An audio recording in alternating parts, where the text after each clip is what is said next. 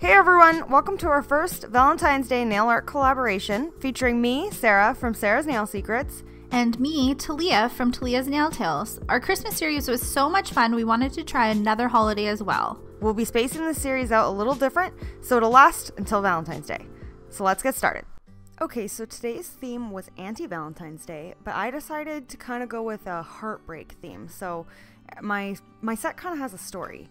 The design is inspired by someone who's upset and crying, and so the rose has teardrops on it, and the blue nails represent like teary blue eyes. So that's where I was going with this set. I like to kind of come up with an idea of why I'm doing what I'm doing, so that's what I did for this design. And I did this on my own hands. So I started by already applying clear tips and a base, and now I'm just coming in to do a heart. So this is going to be a not polished heart. So I'm going to be using Glitterbels Snowdrops White, and the brush I'm using is my Glitterbels number 12 brush. So you start by applying your white, and I'm just doing one side of the heart first. So I'm just going to pat that into place and just use my brush to create the heart.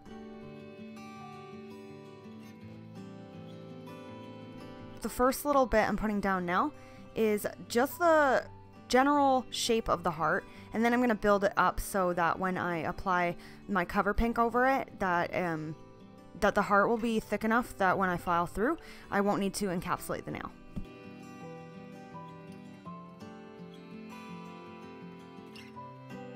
So now that I have my base down for that heart, I'm just going to be applying more acrylic in order to build it up and make it so that I can file through and show the heart when I'm finished.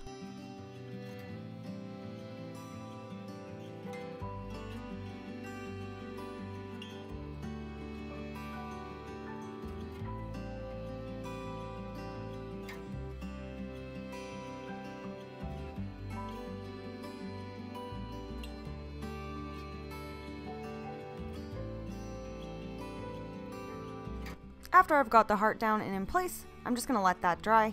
So moving on, I'm going to use liquid silver from Glitterbels. I absolutely love this liquid silver, it's so beautiful. So I just apply it near the cuticle area, and then I'm just going to drag this down the nail. The liquid silver and the liquid gold from Glitterbels is super pigmented, so you get away with using just a little bit, and I can just drag it down the nail and it does full coverage, so it's really nice. I accidentally pulled off a bunch of the color in one spot, so I'm just going to apply a little bit more right there. So then I'm coming in with the Nail Team Unicorn Flakes in the color Champagne. I love these so much, and I've had this pot for a while, a little goes a long way.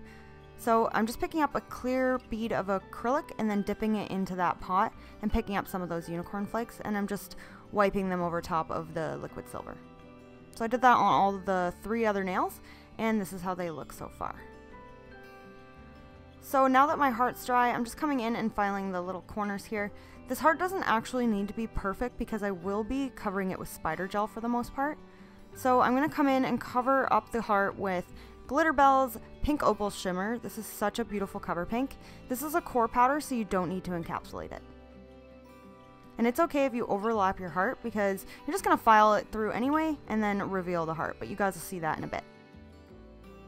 So I'm just working this near the cuticle area, and then I'm just going to drag it down the side of the heart. This is going to be really thick for a while, but it'll be okay because when you finish file, it'll be nice and thin, just like it's supposed to be.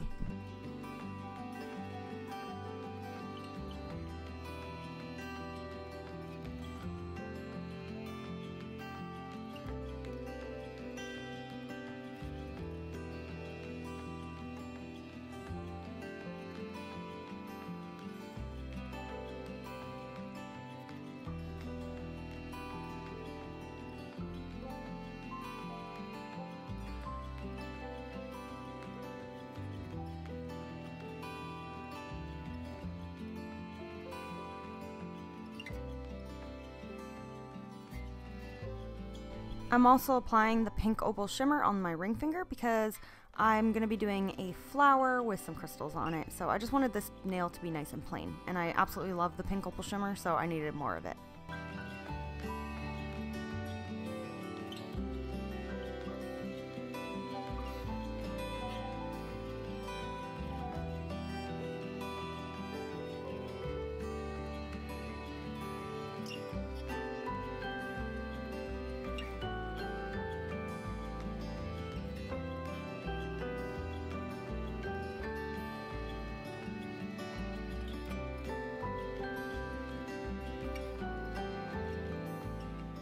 After I've applied all my colors, I'm gonna come and encapsulate some of these nails.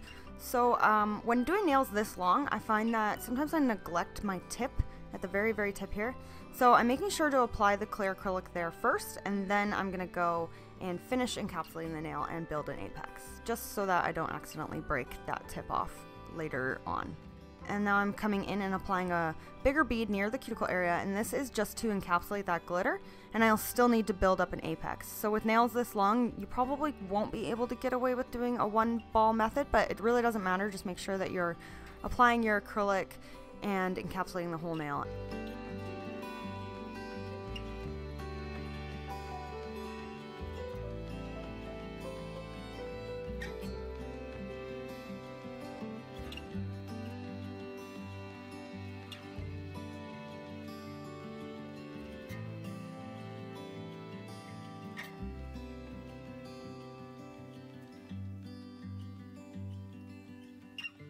So here's how the nails look after they've been encapsulated, and I'm not going to show you guys too much finish filing, but I did want to show you me revealing the heart. So I'm coming in with a fine safety bit here, and I'm just going over that heart carefully. Don't want to file too much into the nail, just trying to reveal the heart. And you want to keep your apex, and you want to keep all the strength in the nail as well.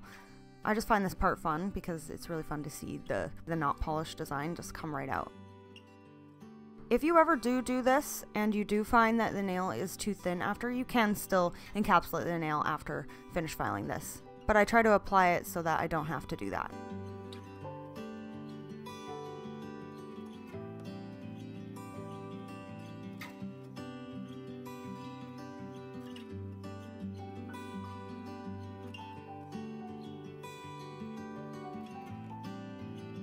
After debulking and revealing the heart, I'm just going to go over my sidewalls and over top of the nail to try to even it out and thin it out and finish my finish filing.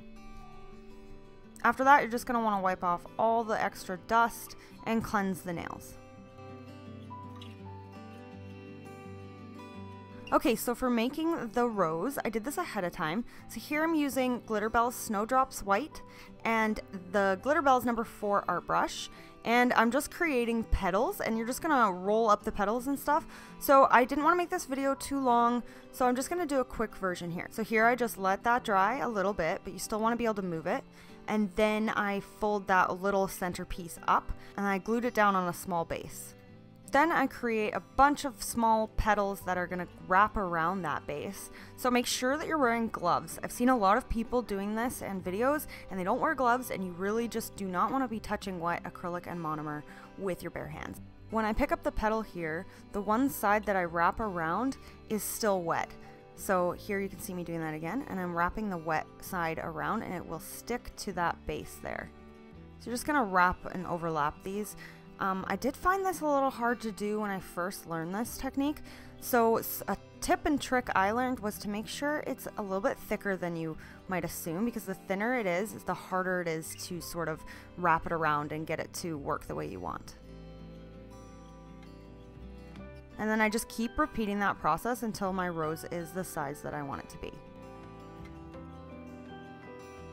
After that, I let that completely dry, and then before putting it on the nail, I'm just filing the back of it to make it a little bit flatter and easier to stick down. To glue that down, I'm using my Kara Sky base. I'm just dropping a big blob of that base on the nail. It's like a resin glue, and then I just push the rose into that and let that dry. So now I'm going to be applying crystals. So I get all my crystals from Crystal Princess, and I do have a discount code. It's Sarah10, you'll get 10% off. And I'm just using the white opal and these sapphire blue ones. And I'm just kind of creating a side, you know, swoopy crystal look to it and adding some beads. I was originally going to do blue drops to make it look like tears coming out from the bottom of the rose, but then I really like these crystals and decided to do a crystal design instead.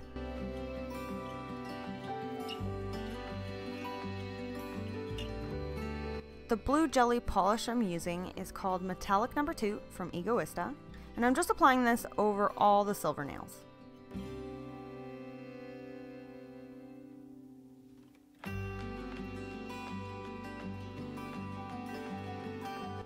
So here's how they're looking so far. So before adding spider gel, I'm going to top coat these. So I'm coming in with my Glitterbels No Wipe top coat, and I'm just top coating all the nails. So I'm top coating the heart nail, and I'm going to go over top of those blue metallic nails as well. And you're going to want to apply it near your crystals, and you can push it near the crystals, but don't get it on top of your crystals, but you can get it on top of the little beads.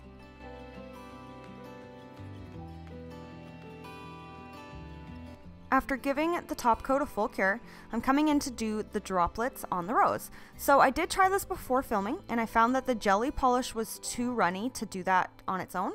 So I went over the rose with some hard gel first, and then gave that a cure.